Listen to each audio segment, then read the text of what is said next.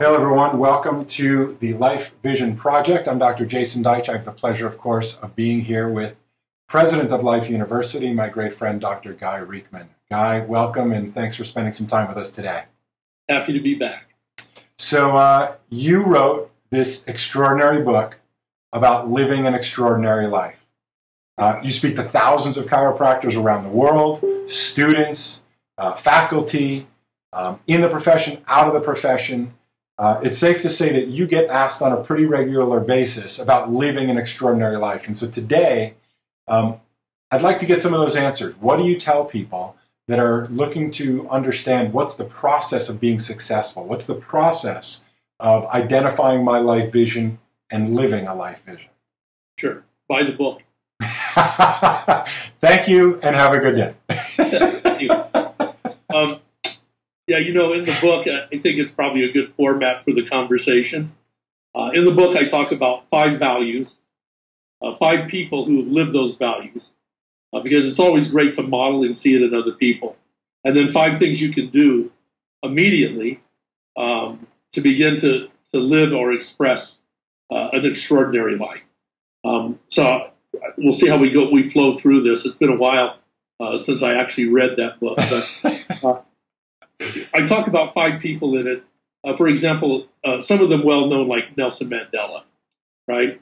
But some people perhaps less well-known. Lech Walesa, of course, we know if you grew up in the 80s, watched the Berlin Wall come down, you know that he was the person in Gdansk, Poland, that was a shipyard worker that jumped over a fence with a group of his friends because they'd been locked out of work by the Communist Party, and they embarrassed the Communist Party by jumping over the fence and going to work anyway. And in and out of prison for years, and finally, in a bloodless revolution, was named the president of his country and stood on the steps of the communist headquarters and said, and it's an epigram that's up at the school, it says that someday our children and our children's children may be able to sing a more positive song, but until that time we have work to do. And so there was this, this shipyard worker, just blue-collar guy, standing in front of the world giving out this elegant sort of quote about our commitment and responsibility of the world. And then there were people, my favorite of all of them was Václav Havel, who was an educator. He was in college in Czechoslovakia in the 1960s, in the Spring Revolution, where students were throughout the Soviet Union uprising, are having uprisings for freedom of speech, and he was one of those crazy college students standing up for that. And Czechoslovakia at the time would not suppress them, and so the Russians, without permission from Czechoslovakia, rolled the tanks into Prague and suppressed it. It was called the Spring Revolution. And in and out of jail for 40 years, he was a playwright, he was an academic, and again in what they called the Velvet Revolution in Czechoslovakia, was named president of his country, came to the United States. He became the spokesperson for Eastern Europe and the rebuilding of Eastern Europe. And so he came to the United States, and everybody knew he was coming to ask for money to rebuild Eastern Europe. So all the democratic countries had gotten together and committed money, and they were basically supposed to hand him a check. And he was permitted to do an address at a joint session of Congress, which is usually only reserved for the president once a year for the State of the Union. And Václav Havel got up, and instead of asking for money, he lectured the U.S. government on responsibility in the world, knowing that the check and the money would run out if he didn't have people that were partners in this process. You just think of the guts, the huevos it must have taken for a school teacher to come to the United States and lecture the U.S. government on responsibility. And he did it with elegance, of course. He was great. And then you have people that you've probably never heard of. Candy Lightner, whose daughter was killed by a drunk driver. It was his 4th conviction as a drunk driver. And she created an organization called MAD, to make it short, and literally changed the drunk driving laws in this country. And I saw recently a statistic that prior to MAD and what she was doing, And then the statistics on children that were killed by drunk drivers after what she did for decades. And it was about 10,000 children a year difference. So there, you could easily say that because of her work, there are 10,000 children this year at home having dinner with their parents tonight that wouldn't have had she not made that commitment. And then Jody Williams, who saw a special on a housewife in New England. We've been in the Peace Corps, things like that in the 60s, but saw a special on landmines and how they, after the wars are done, nobody goes back and digs up the landmines. And for a decade or more afterwards, somebody would be walking through a field, a child on the way to school, and step on one of these things, lose a life, an arm, a leg. And she made a commitment to put them out of business and wound up getting a Nobel Prize. And as every country in the world at the UN stood up and signed a document that they would no longer use landmines in these wars. So I think the beautiful part of all of that, which I'm going to make a comment on, I think they had certain values in common, 5 things in common. But what's always amazing to me is, even though they got some notoriety in various levels at the end, in the beginning, they were really just a lawyer in South Africa, a blue-collar shipyard worker in Gdansk, Poland, a housewife in New England, a mother, and a school teacher, in a communist world. And yet, because they did they held on to what they believed and didn't give up their soul, they altered the lives of millions of people. And so I look at those people and I go, what do they have in common? And I think there's 5 things. And I know this is sounding more like a monologue than so interrupt if you choose. But the 5 things I found were, number 1, they had a vision. They were really clear on who they were, what they were up to, and they were authentic. And they were willing to take whatever consequences came with that vision. So they were willing to go to jail for their entire lifetime in South Africa to stand up what they believed in. Right? They were willing, to get on a plane in the middle of the night and fly to Seattle, Washington, to lobby a few people at the state legislature to alter a drunk driving bill that was coming up, and leave their family behind in order to go do that. I mean, once they had their vision, it was full out, right? There was no ups and downs. They were fully committed to this. The second thing is that they were committed, right? They weren't tampering. They weren't trying out the idea. They weren't seeing how people responded. They certainly were interested in feedback. I'm not saying they were immune to it, but it didn't alter them from their vision and what they were committed to. The third thing is, every one of these people that starts on a path like this accepts, to a large degree, based on faith, that things can change. There's no guarantees. You can't define all the outcomes. In fact, when you start down the journey, you don't know what the outcome. It wasn't like Mandela, blew up the post office, went to jail, knowing they were going to sentence him to life in prison, and then figure he'd get out 29 years later and become president of the country. You follow me? That wasn't the plan, right? And he didn't wake up and go, I'm going to be president one day. Right, and here's the best way for me to do that, right? Is to get arrested. Right. And I'll talk about that. They took advantage of the options, but they had faith. And I think they had faith in 2 things. One is they had faith in the capacity of the human spirit for vision and forgiveness and compassion and those kinds of issues. And they had faith that as long as they were willing to work hard, that they could produce an outcome, that people would rally around them.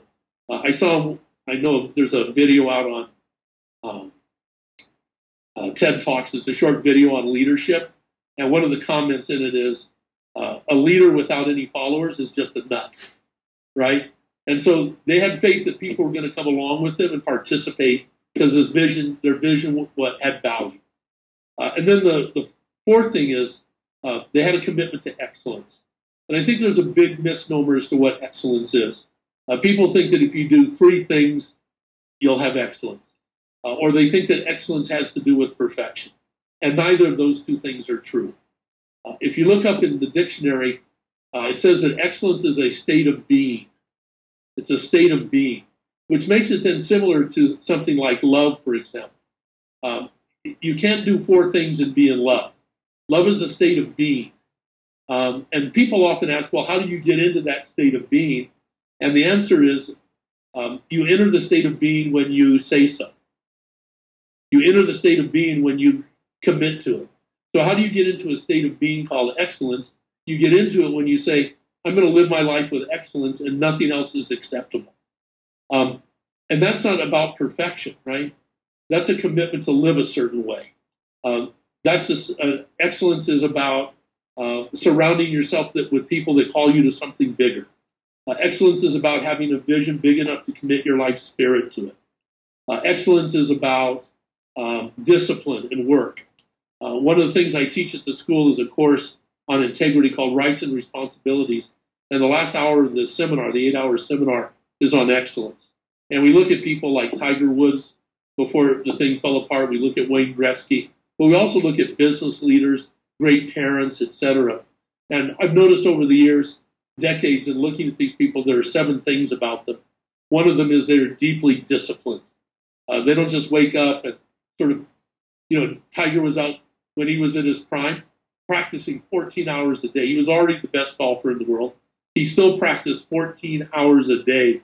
Michael Jordan, when the team finished at the end of the day, shot 1,000 free throws, the last 100 with his eyes closed. You know how many hours it takes to shoot 1,000 free throws? And yet he was already the best in the world. So these people have discipline. They have ways of staying in integrity. They surround themselves with people that call them to something bigger. And when you start living your life that way, you've entered the state of being called excellence. And if you look at those 5 people I talked about, all of them had that. All of them had that.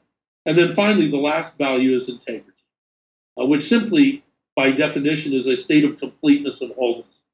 And so what integrity simply says, it's not about morality or ethics per se. Integrity is about having a commitment and then honoring your commitment for no other reason than you gave your word to it. And so, if you look at those 5 people and then apply these 5 values, I think you see that as a common thread running through all of them, even though some of them were politicians, some of them were fighting for drunk driving rights, some of them were working to get rid of landmines. And if you look at great chiropractors and great parents, I think you'll see all of these things going on with them. Yeah. Do you think, you mention these people and they feel like they're the exception, they're standouts, they're, I think of Dances with Wolves and how, it was a circumstantial situation and all of a sudden he became, the hero. Is this something only for the few, or how do we collectively, each individually identify with what it is you're talking about? So it's not just the 1 or 2 heroes that happen to make history for the moment. But that was my point at the beginning, except for Mandela, who's well known. These people were shipyard workers. You follow me? They're housewives. I look at my dad in 1947 fighting for chiropractic rights in New Mexico with 4 other chiropractors. And 2 of them, their offices were firebombed. The others, they came in and put gasoline and destroyed all their records. Right? He'll never be in a textbook anywhere. They'll never have a seminar on him. He's not going to be on 30/30 on ESPN. You follow me? And yet he fit right into that category. Right? He had these 5 values. He was doing his work. He wasn't looking to get recognized. And I don't think any of those 5 people were looking to get recognized.